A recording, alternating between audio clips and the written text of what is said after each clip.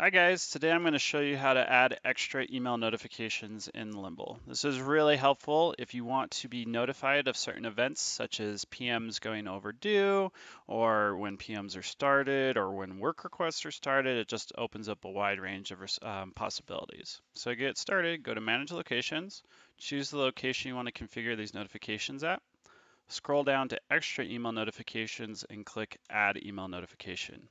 Now this gives me my first notification. As you can see, it's basically the sentence tells me what's going to happen. I'm going to send an email when a task is started to this email address.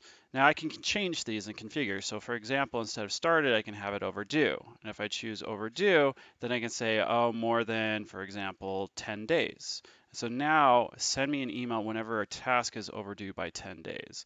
Now let's say I want to get more granular and say, all right, not just tasks, I really only care about work requests. And I want to go ahead and set it if that work request has a safety tag on it, or that work request, I should say, that work request is a high priority. And so as you can see, you can set a lot of logic here to make it so that you're only receiving these specific alerts when certain conditions are met. Now, how the overdue works is once a night we go ahead and check this. And so basically, once a day, you'll be getting a list of any work requests over 10 days if there are actually work requests over 10 days. Furthermore, I can click this email button here and actually change the template that I get sent. Now in this template, you'll see these weird looking squiggly brackets, and that's basically just a way to have a placeholder.